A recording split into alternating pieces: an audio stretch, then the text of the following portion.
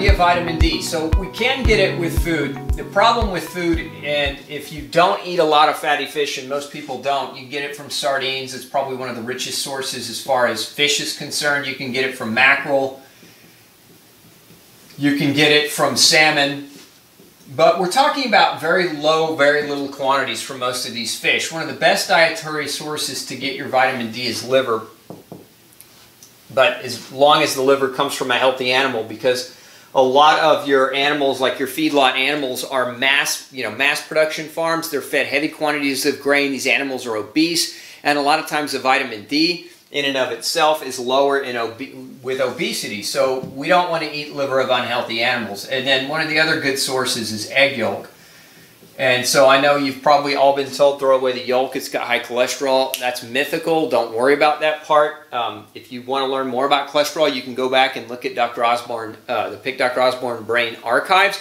And I've done a number of videos on cholesterol for you to get that information. But these are some of your food sources. Now, food is great, and you should eat to try to position yourself for good levels. But nothing beats sun exposure when it comes to vitamin D. It's very important that you understand this, because one of the big myths that's out there about sun exposure is that if you get too much sun that you're going to end up with cancer. And it's very important that you understand this concept. Sunlight does not cause skin cancer, or any cancer for that matter.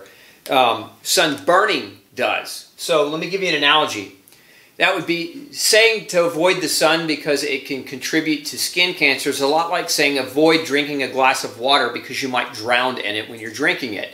Remember, it's about quantity. If your vitamin D levels, or if your sun exposure level is enough that you get massively burned and blistered, yes, you're going to increase your risk for cancer. But if you're getting regular exposure to sun under what's called the minimal erythemal dose, meaning you're getting enough to not burn, but you're getting enough that your skin turns slightly pink, that is where you're making lots of vitamin D. As a matter of fact, one good exposure in the sun can generate 20,000 IUs of vitamin D. One solid sun exposure, 20,000 units of vitamin D. So any of those of you who are taking supplements, you know, some supplements come in 2,000 unit pills or 2,000 unit doses, some in 5,000 unit doses. So just a nice day of sun exposure without burning can get you up to 20,000 units of vitamin D. Sun exposure is very, very important, and to understand that burning is what you want to try to avoid, but good common sense applies. So depending on your skin tone and depending on your skin type, and also depending on your diet, because one of the problems that happens, people getting sun exposure that are predisposed to burning, is their diet is so poor. High carbohydrate, highly processed foods, lots of sugar, very low plant-based products. Remember, a lot of your plant chemicals, like the components in blueberries and cherries, the proanthocyanidins, these are the chemicals that give the plant its pigmented color, but also allow it to sustain high temperatures and sitting out in the sun without shriveling up, right? Those same chemicals in the plants, when you eat them, allow you to get a sunscreen effect, so that when you're out in the sun, you actually are being protected from photoradiation and being protected from actually burning your skin. So it's important that your diet is dialed in when you're getting sun exposure, because your diet is the best form of sunscreen. Now, on that note, let's talk about this. Most of you have probably been told at some point in time from a dermatologist to avoid sunshine. Okay? And if you do go get sunshine, you're being told to SPF up. Let me spell that right. SPF. SPF stands for Sun Protection Factor. And most sunscreens nowadays are anywhere from, 20 plus SPF, and most of them are 50 plus.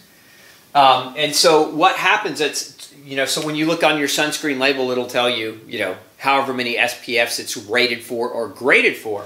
A lot of them are 20, 50, sometimes even higher. Most of you women pay attention to this, because if you're wearing cosmetics, if you're wearing makeup, most of your SPFs are going to be somewhere in that 20 plus range. So I want you to understand this. SPF 8 blocks 95% of your skin's ability to make vitamin D. 95%, just in SPF 8 alone. So that's a very low level, right? If we're talking about going up to SPF 15 or higher, we're talking about blocking 99% of your capacity, of your skin's capacity to make vitamin D.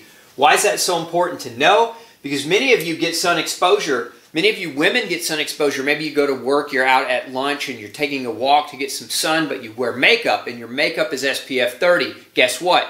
You're out of business. You're not making vitamin D through the skin on your face. And if you're wearing long sleeves, you're only going to make a little bit. Part of how we make it is through sun exposure on the skin, right? And that the more skin exposed that we have, the more potential to make vitamin D. But if you're also wearing creams and lotions on your arms, many of those also have SPF higher than 15. So you're out in the sun, you're getting the sun, but you're not producing vitamin D as a result of that sun exposure. Hey, don't forget to check out the rest of the series right here. Make sure you hit subscribe below. And as always, thanks for tuning in.